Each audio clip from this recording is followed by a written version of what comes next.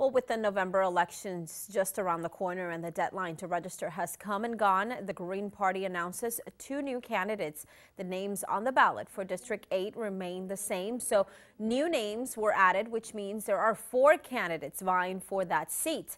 They are Rachel Ibarra, Vicky Garcia, Jose Maldonado, and Roberto Valli. Now, the Green Party announced two new candidates yesterday.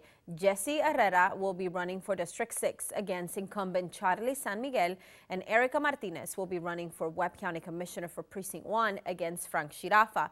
Both candidates say this is the first time they have run for office and says it's time to give voters a voice.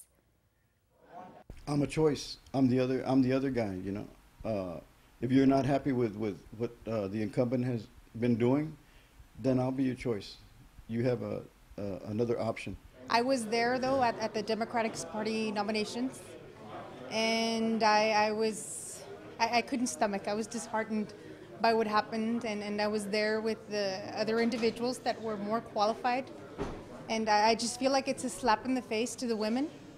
And I feel like somebody needs to give them a choice. Well, this is the first time in Webb County's history to have as many Green Party candidates on the November ballot. The last day to register to vote is October 6th. In order to vote, you'll need an ID and vote at your designated voting site.